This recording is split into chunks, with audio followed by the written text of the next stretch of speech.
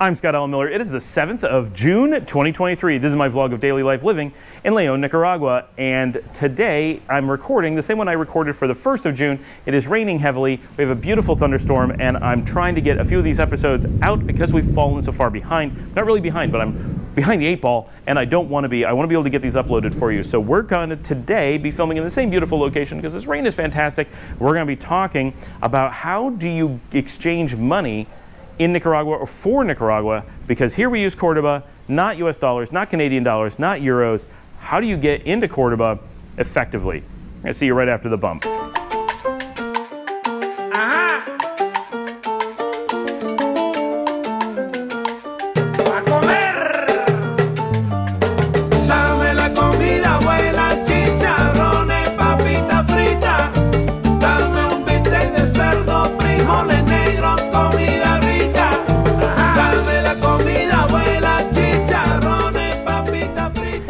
A hammock right here, just in case people wonder what they're seeing in the shot. When you're coming to a foreign country, it's often a confusing thing of how we deal with money. So we talk about it a bit on this show. How should we think about money? How should we get money? How should we do those things? So today we're going to be talking about exchanging money, because I'm told that on Reddit a lot of bad advice has been being given out by people who have no idea how the system works and flat out lie to people, probably because they're simply wildly confused and taking the advertising and repeating it from big companies. But it's possible that they also work for big organizations and are trying to convince people to funnel money to where there's big profits. But one way or another, some horrible advice is going on out there. So let's talk about how to actually do this in the real world. Okay, so basics. I don't care where you're coming from, you use a local currency. And it's not the one we use here, which is the Nicaraguan Cordoba. No one uses it except Nicaraguans, and even in Nicaragua, we don't use it all that much. I mean, most of the time, but you would expect us to use it like all the time, and that's not true. In the United States, if you asked how often do you use the US dollar, the amount that you use it is certainly above 99%. It is nowhere near 100. In Ithaca, New York, they use a different currency called the Ithaca hour. For example, foreign currencies or alternative currencies are legal in the United States, as in most countries, so sometimes they happen. Bitcoin is certainly used from time to time. Not very often, but more than the Ithaca hour, that's for sure, but less than 1% of the time, so above 99% for the US. Here in Nicaragua, the Cordoba is only used something like 80 to 90% of the time. That's a big number, but that leaves a really large chunk of the economy operating in an alternative currency.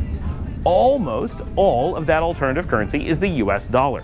It is not official, but it is recognized by all of the banks here as a semi-local currency, meaning every bank I know of allows you to open accounts in either Cordoba or dollars. You can operate in both currencies inside the country.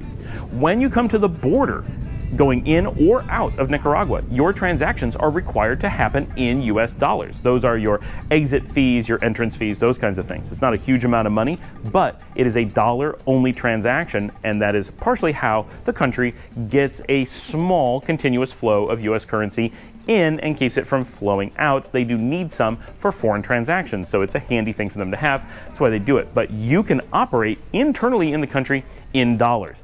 Many businesses list things in dollars. Rent is often discussed in dollars. A great number of situations, you can choose optionally to do any transaction, almost any transaction. You can optionally choose many transactions to be in Cordoba or dollars. If you've traveled a lot, you're used to pulling out a foreign credit card and going to pay someone, and they recognize you as an American, a Canadian, whatever, and they see your card and they say, oh, local currency, euros, whatever, or dollars.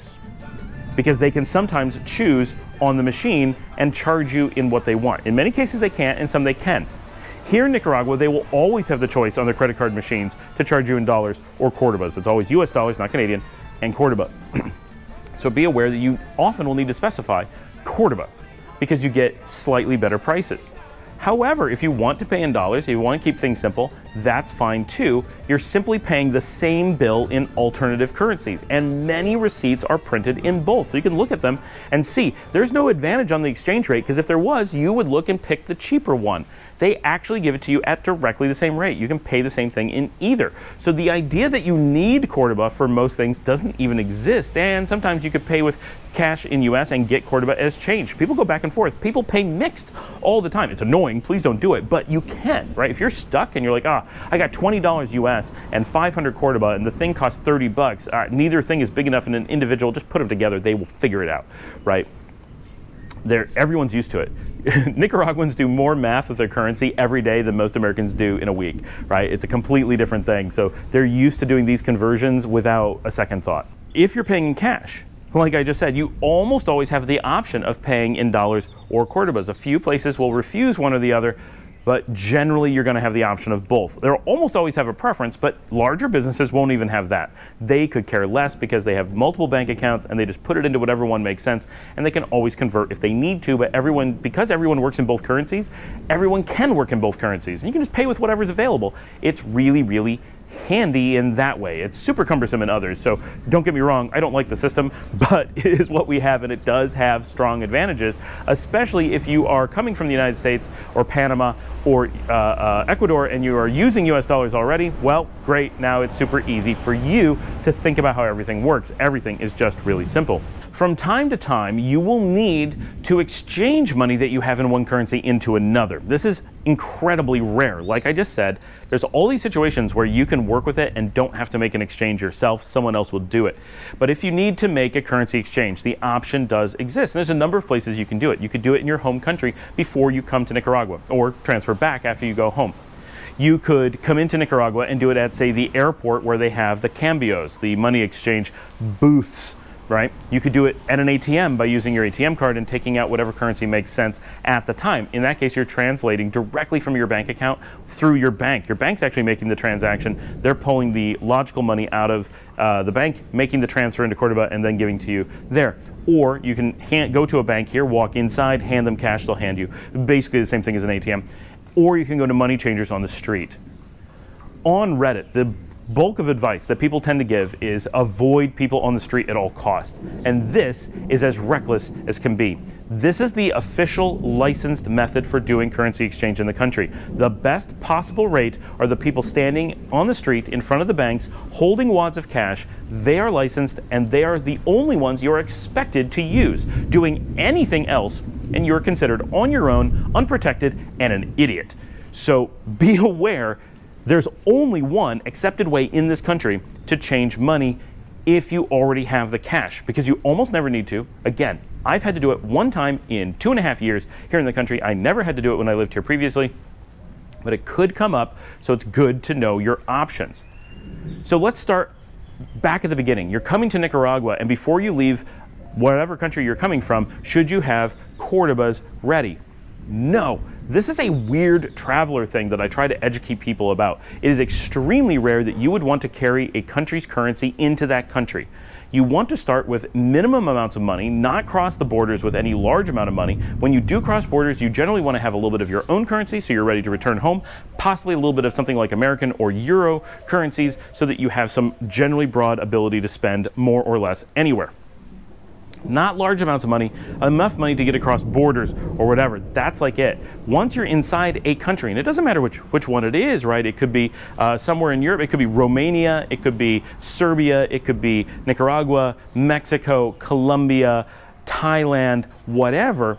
Go to the ATM in that country and pull from your checking account directly into the local currency and start with the correct currency. Don't transfer, start with the right currency, because that's going directly from your bank and they're doing the transaction at the time.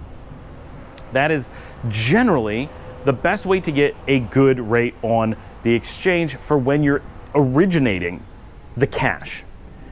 That is not always the best case.